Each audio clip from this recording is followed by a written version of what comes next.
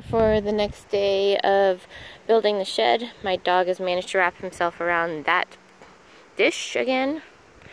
I've already moved him twice, but that's Czar. Czar, you helping? Good boy.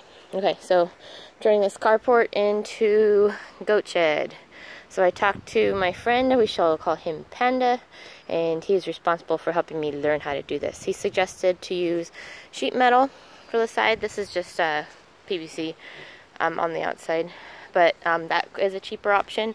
We just already have all the wood. We got these lumbers free and then purchase that wood, so we're not going to go that option. You could just screw them straight to the metal. So something that I learned about how to screw wood to metal. I had the wrong screws. Sheet metal screws will not work. Okay, no matter what they tell you on the internet, it doesn't work. So what I've been doing is I've been using these clamps right here to clamp on these boards. First I cut them across my lovely ladder here. I don't have any sawhorses right now. Just did that with a circular saw. It is 69 inches from the bar up there. I did it just a little bit shorter, so just below the bolts so that it'll sit. So just kind of to show you is I clamped these boards right up here. So this is a nice heavier board, so I'm using this one for the outside. And then clamped it with those clamps. This does stick out a little bit, but I'm not too worried because it helps to it'll get some airflow over the top, plus it's still plenty protected. And then screwed the hole with my drill bit. I'll show you. I'm using the bronze colored one.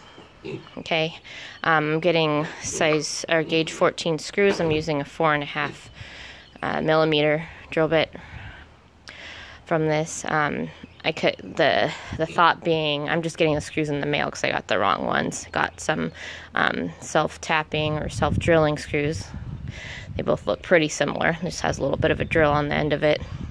I am pre-drilling the holes because this is some thick metal here. It's probably galvanized.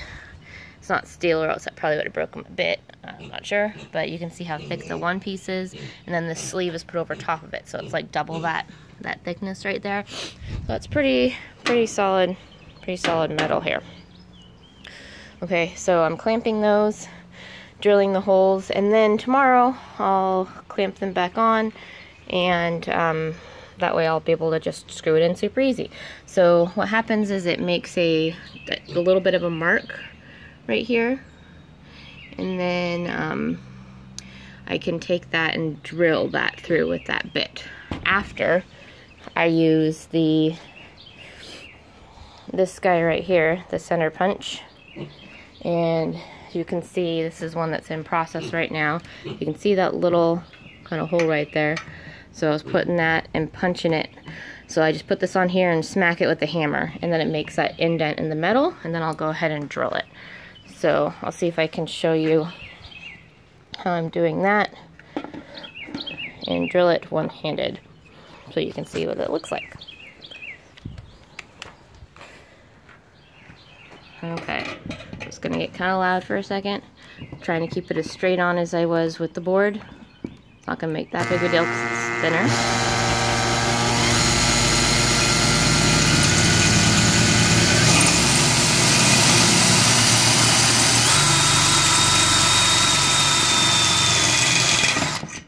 Alright, there we go.